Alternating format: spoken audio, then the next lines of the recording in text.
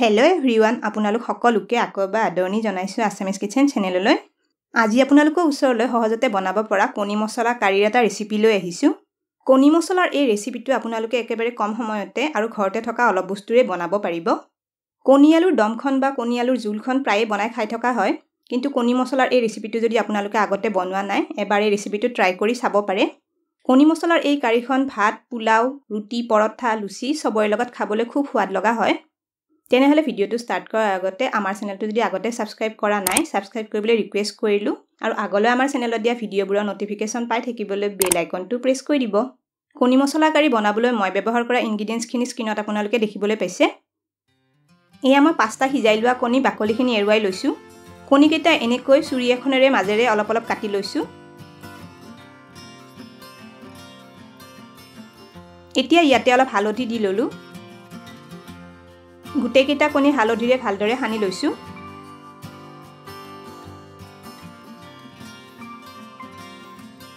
এতিয়া কণীকেইটা ভাজি লম। কণীখিনি ভাজিবলৈ কেৰাহী এটাত অলপ মিঠাতেল গৰম হ'ব দিছো। আপোনালোকে মিঠাতেলৰ ঠাইত ৰিফাইন তেল দিও এই ৰেচিপিটো বনাব পাৰে। তেলখিনি গৰম হোৱাত কণীকেইটা দি দিলো। অলপ অলপ ৰঙচুৱা হোৱালৈ কণীকেইটা ভাজি লম। এয়া কণীখিনি ভাজি ললো। এইখিনি প্লেট এখনত উঠাই লৈছো। এতিয়া কণী ভজা তেলখিনিতে কেইটামান গোটা জিৰা দিলো। জিৰাখিনি ফুটি অহাত মিহিকৈ কাটি লোৱা এটা পিয়াজ দিছো। পিয়াজখিনি দি অলপ লৰাই দিছো। এইখিনিতে এটা ৰিকুৱেষ্ট কৰিলো, ভিডিওটো চাই যদি ভাল পায় তা লাইক কৰি দিব আৰু আপোনালোকৰ ফ্যামিলি আৰু ফ্ৰেণ্ডৰ মাজত আমাৰ ভিডিওটো শেয়াৰ কৰি দিব। আৰু এয়া দুটা পিয়াজৰ পেষ্ট দিলো। পিয়াজখিনি মই মিক্সাৰ গ্ৰাইণ্ডাৰত মিহিকৈ পেষ্ট বনাই লৈছো। আপোনালোকে এই পিয়াজখিনি সালাড বনোৱা ৰুকনি এখনত মিহিকৈ ৰুকি লবও পাৰে। এতিয়া পিয়াজখিনি অলপ ৰঙচুৱা হৈ অহালৈ ভাজি লম।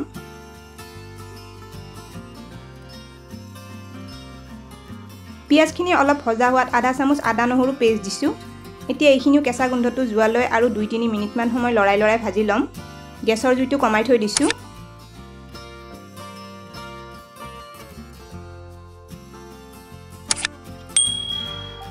এয়া দেখিছেনে মছলাখিনি ভজা গৈ অলপ অলপ তেল ওলাই আহিছে।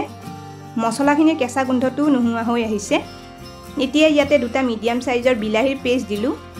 এই বিলাহীখিনিও পিয়াজৰ নিচিনাকৈ মই মিক্সাৰ গ্ৰাইণ্ডাৰত পেষ্ট বনাই লৈছো। এতিয়া বিলাহীখিনি 2-3 মিনিটমান সময় আৰু ভাজি লম। এয়া অলপ নিমখ সোৱাদ অনুসৰি দি লৈছো।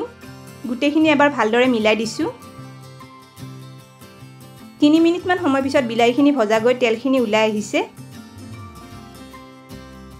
এয়া কেইটামান নৰসিংহ পাত দিলো আৰু লগতে কেইটামান কেঁচা মটৰ দিছো। এইখিনি আৰু 1 মিনিটমান সময় ভাজি লম। ইয়াতে আপোনালোকে নৰসিংহ পাত নাথাকিলে নিদিয়াকৈ বনাবও পাৰে আৰু কেঁচা মটৰ ঘৰতে আছিল বাবে মই কেইটামান দি দিছো, কিন্তু মটৰ নিদিয়াকৈ ৰেচিপিটো বনাব পৰা যায়। এতিয়া ইয়াতে আধা চামুচ জলকীয়া গুড়ি দিছো। এচামুচৰ 3/4 এভাগ জালুকৰ গুড়ি দিলো আৰু লগতে এচামুচৰ 3/4 এভাগ মিট মছলা দিলো আৰু এটা কেঁচা জলকীয়া দি দিছো। আকৌ 1 মিনিটমান সময় এইখিনি ভাজি লম।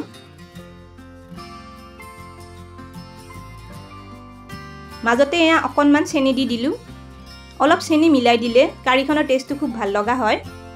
কণী মছলা কাৰীৰ এই ৰেচিপিটোত মই বেলেগ মছলা যেনে হালধি, জিৰা গুড়ি বা ধনিয়া গুড়ি ব্যৱহাৰ নকৰাকৈ বনাও, কিন্তু আপোনালোকে দিব বিচাৰিলে বেলেগ মছলা ইউজ কৰিব পাৰে। মছলাখিনি ভজা হৈ গৈছে।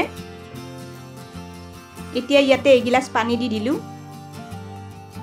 এইখিনি এবাৰ লৰাই দিছো। লগতে গেছৰ ফ্লেমটো বঢ়াই দিলো।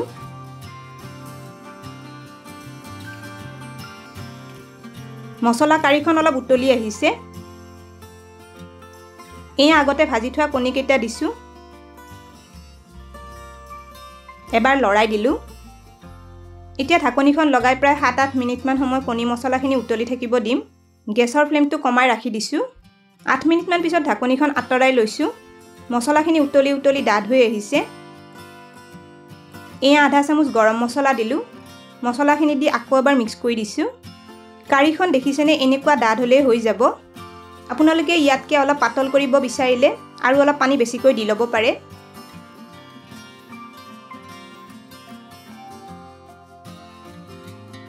এয়া আমাৰ টেষ্টি কণী মছলা কাৰী ৰেডি হৈ গ'ল। গেছটো অফ কৰি দিছো। তেনেহলে আপোনালোকেও কণী মছলাৰ এই ৰেচিপিটো বনাই চাব পাৰে আৰু ৰেচিপিটো ভাল পালে কমেন্ট কৰি জনাব। স্ক্ৰিনত দেখা পোৱা ৰেচিপিকেইটা চাবলৈ মই ৰিকমেণ্ড কৰিলোঁ ভিডিঅ'কেইটা চাবলৈ ৰেচিপিটোৰ ফটোখনৰ ওপৰত ক্লিক কৰিলেই হ'ল তেনেহ'লে আজিলৈ আহিছোঁ আকৌ লগ পাম আৰু এটা নতুন ৰেচিপিৰ সৈতে